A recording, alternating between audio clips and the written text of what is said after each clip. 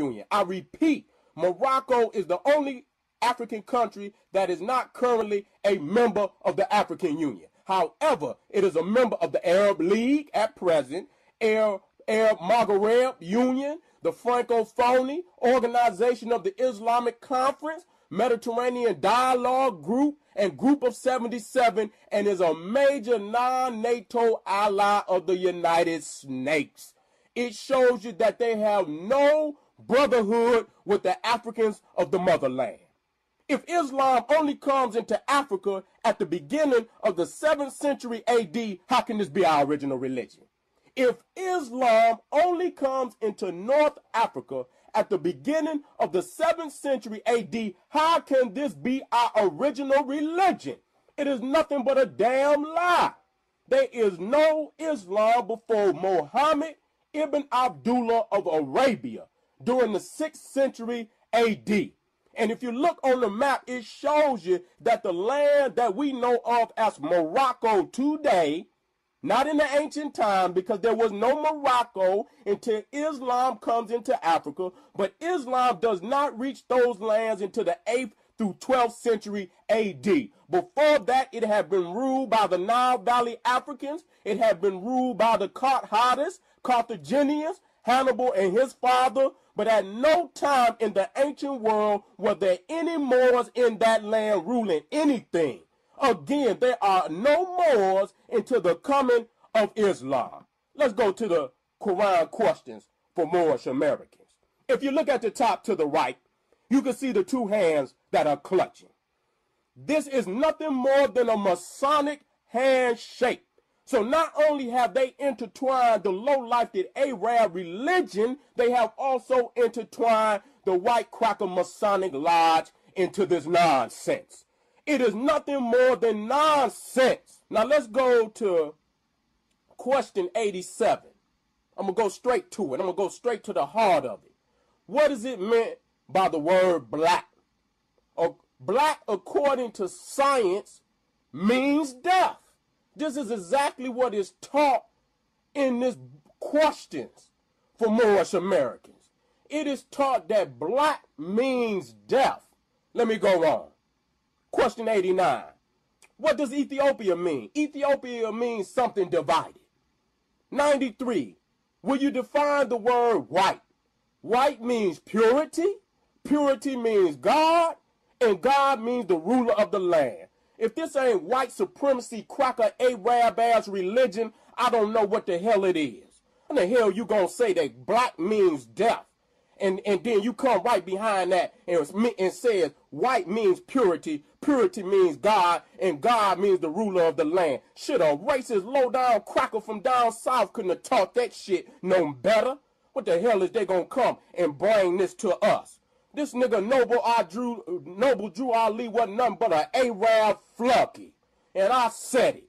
You know, here you gonna come in here and disrespect black and say according to science means death. And then when you break down science itself, chemistry, black, the black art, alchemy, alchemy, the black sciences. How in the hell you gonna say that according to science, black means death when science itself means the black art?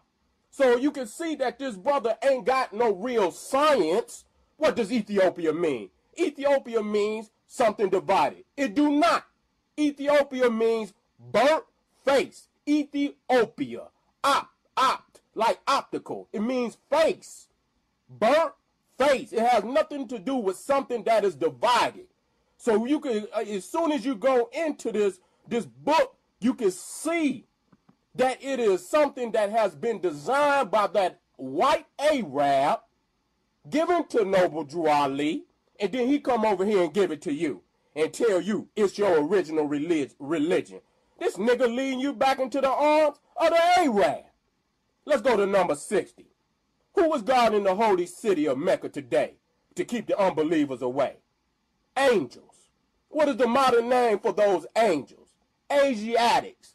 What is the color of their skin? Olive. Olive. So, I mean, he has no respect for the color black. But he can tell you about white And he could tell you that the angels, who are Asiatics, their skin is olive. If this ain't a white man's religion, white Arab religion, I don't know what the hell it is. Let's go to number 52.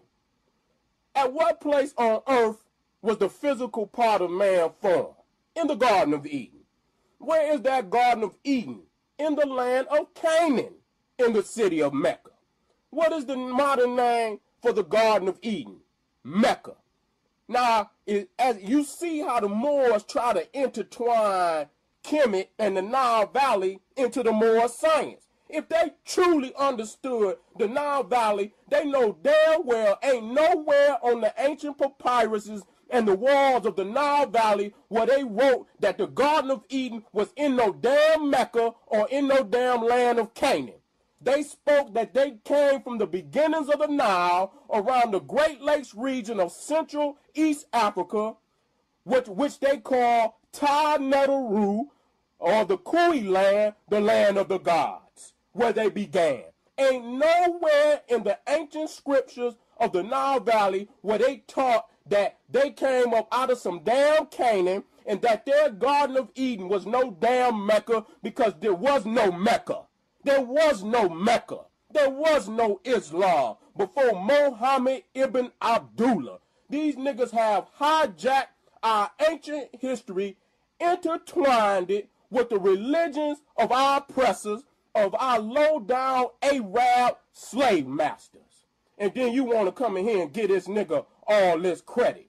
Why would he teach that black means death? Because the Arab, in his writings, in his paintings, always painted the devil as black, as you see right here. He always painted the devil as black. And whether, I don't know if it's a documented fact that Noble Drew Ali went to Egypt, but if he did went to Egypt, at that time and during the time in which he lived, it was ruled by the Ottoman Turks. And those low-life did no good Arab-ass Turks were some of the most vicious and most brutal genocidal maniacs on our people that has ever been recorded. Muhammad Ali, they say he caused so much genocide and so much mass murder in North Africa that the blood was up to his knees. They had to beg him not to kill all the Africans on the damn continent. This is how brutal the Turks were into our people. But before I even leave this, let me go to this again. This is writings about the Noble Drew Ali. In 1913, Noble Drew Ali warned, the cardinal customs of man do not alter the nature of truth. Legally and divinely, the definition of the word black has never been changed. According to science, he added, black means death. This nigga has been brainwashed. I don't give a damn what nobody say. He's preaching a white Arab religion. He got his knowledge from a white Turkish Arab when he went to Egypt, and he then brought it back to you to suck you off into mental, spiritual, and physical oppression. The reason why you continue to hear me bring up the references of the Turks is because in chapter 45 of the divine origin of the Asiatic nations, number 7, Noble Drew Ali teaches us the Turks are the true descendants of Hagar, who are the chief protectors of the Islamic creed of Mecca, beginning from Muhammad I, the founding of the uniting of Islam by the command of the great universal God Allah. So Noble Drew Ali admits that it started with Muhammad I. And he also gives reference to the Turks as the true descendants of Hagar, who are the chief protectors of the Islamic creed of Mecca. Our genocidal, oppressive, maniac, Turk Arab oppressor, this man says, is the chief protector of the Islamic creed of Mecca. If this ain't nothing but some white supremacist, Arab, oriented, oppressive of a religion, I don't know what the hell it is.